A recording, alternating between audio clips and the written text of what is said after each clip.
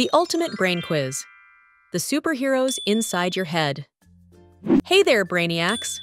Before we meet the top players in our brain, let's explore the printable and online worksheets on Tutoring Hour. Visit tutoringhour.com for your daily dose of practice. Let's go!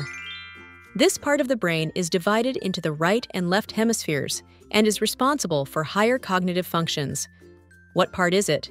Is it A, the cerebrum, B, the cerebellum, or C, the brainstem? And the answer is the cerebrum. This is the largest part of the brain and helps with thinking, memory, and voluntary movement. This next section is also known as the balance coach of the brain. It helps coordinate your movements. What's it called?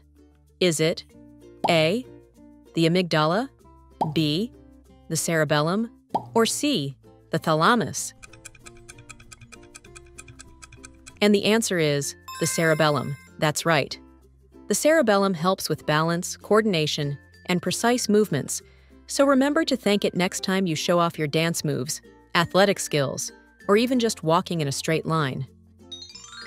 Now, this part of the brain connects to the spinal cord and controls automatic functions that keep you alive, like breathing, heart rate, blood pressure, and sleep.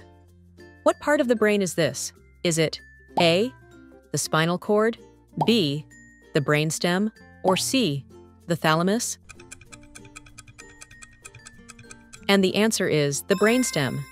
This part of the brain is in charge of vital functions like breathing, heart rate, and blood pressure, making it one of the most essential parts for survival.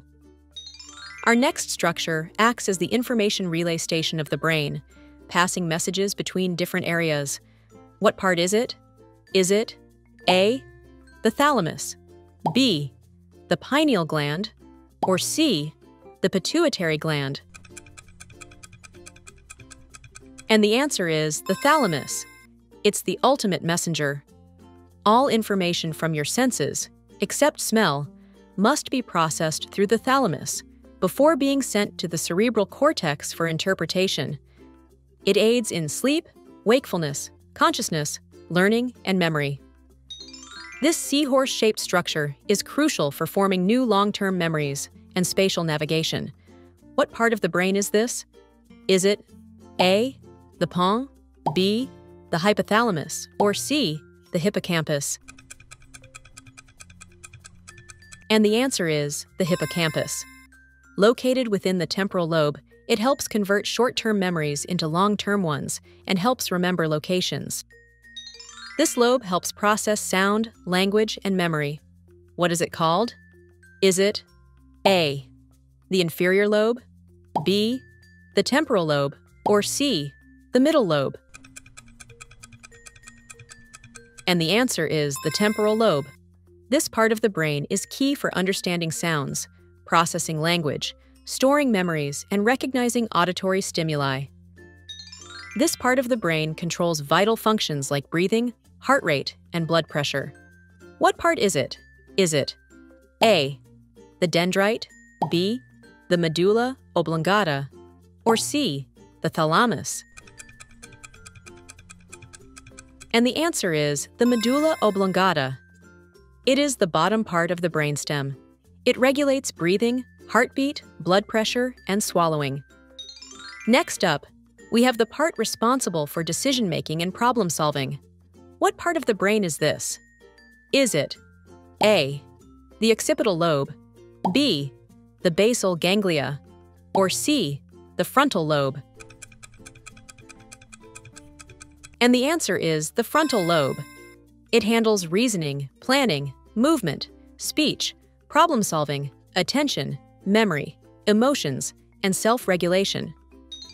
This part of the brain helps regulate body temperature, hunger, and thirst. What's it called? Is it A, the cortex, B, the hypothalamus, or C, the frontal lobe? And the answer is the hypothalamus. It helps manage your body temperature, hunger and thirst, blood pressure, and sleep. This lobe of the brain is responsible for processing visual information. What part of the brain is this?